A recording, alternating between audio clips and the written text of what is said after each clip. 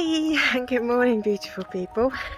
It's, you know what, I have no idea what the date is. 16th, 17th, probably the 18th actually, of September. It's a week on from getting wedded.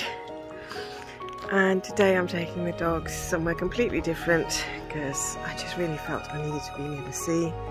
And I wanted to watch the sunrise, which I've just done. And I'm walking to Talent.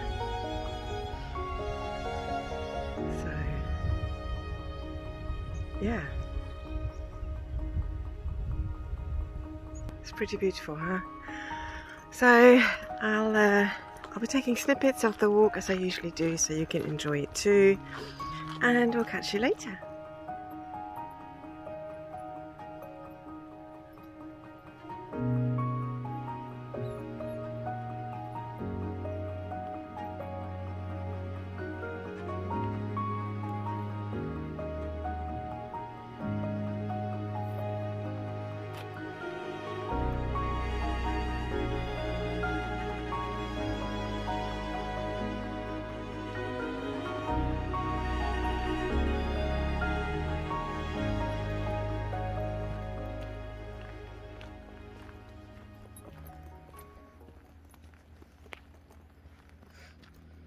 I think Pip and Rebus are happy with the change as much as I am. They're just having a really good sniff, so it's a beautiful morning. And so far we've not met anyone, which is nice as well. And I think it's going to be another one of those gorgeous, gorgeous days. So Simon and I will be outside a lot and just enjoying each other's company and life and the beauty of where we are. Really need to get this lens fixed as well. Glare is quite bad, so isn't it gorgeous?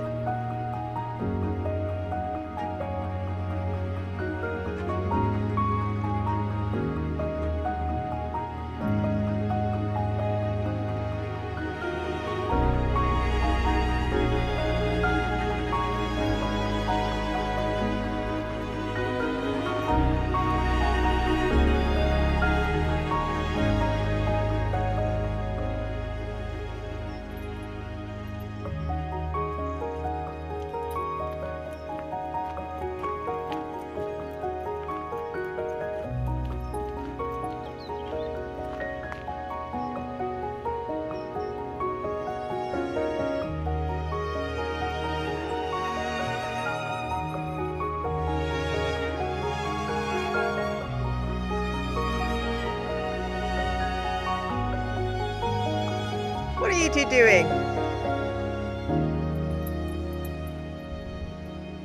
Come on, up you come.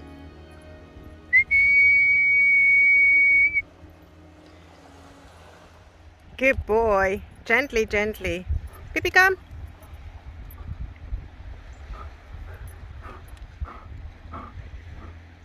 There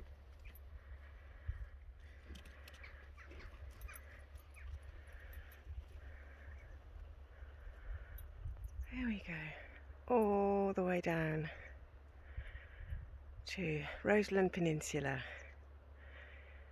and a tiny bit beyond. Super clear. Yeah, my happy place. Rebus, no, don't you go down there. Rebus was just going to be really stupid. Isn't it beautiful?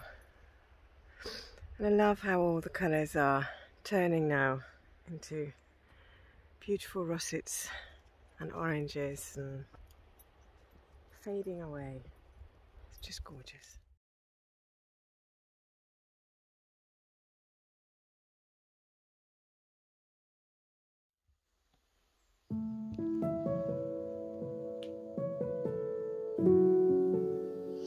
So, as most of you already know, Simon and I got married after 4 years together.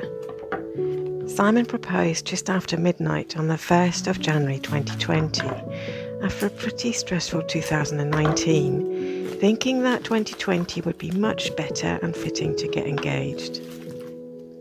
Little did we know what the world had in store for us and everyone. But, needless to say, life got very complicated and we kind of pushed getting married further and further along.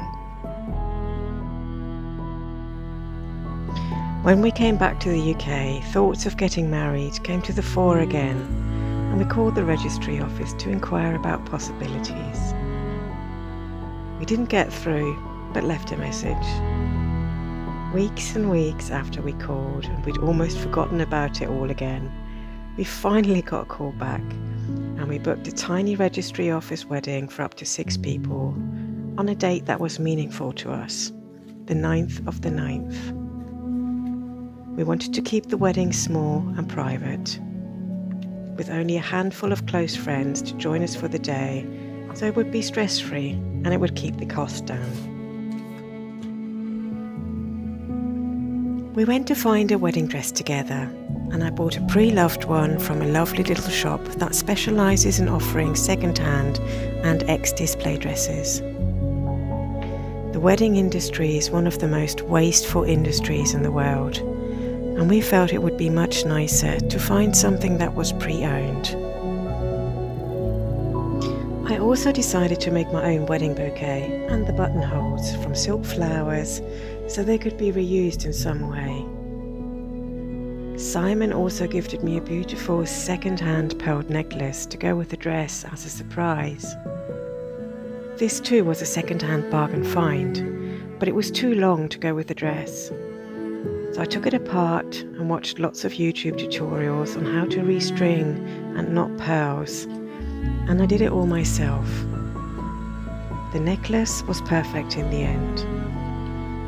Simon wore a suit he'd kept from previous occasions, and he matched it with a £4.99 charity store find Oxford shirt and a beautiful set of mother-of-pearl cufflinks, which he found for £5 on eBay. It was all just perfect. It felt wonderful and meaningful to choose the dress together and sit and make our own flowers and buttonholes and pull the whole day together on a shoestring.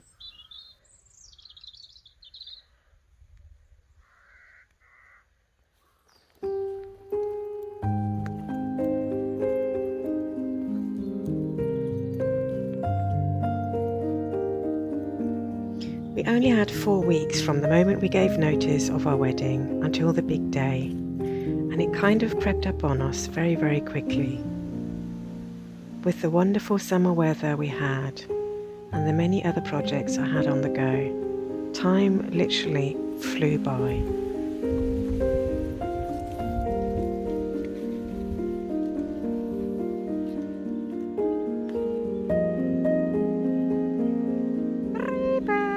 Beep up. Come on. Come on, guys. What are you eating, babe? Come on.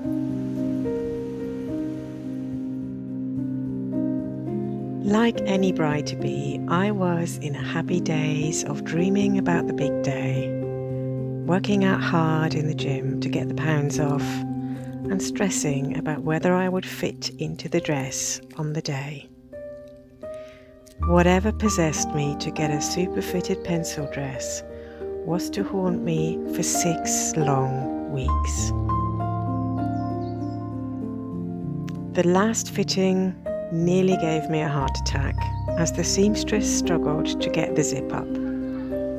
Yet I knew I had lost weight, but I'd built up too much muscle through rowing training, so she had to take the whole bodice apart to give me room to breathe. It was only after the wedding that I realised just how much stress the dress had actually created within me, as the tension of will it fit or not, and can I breathe and move on the day or not, was finally released. Thank goodness for long walks in nature and lots of little crafting projects to keep me occupied. And you will be happy to know that yes, I did fit into the dress, and we had the most beautiful, magical day. We stayed over in a spa hotel with 2 close friends on the night before and had a lovely meal together. And then we just had the most wonderful day with our friends and many surprises along the way. It was just perfect in every single way.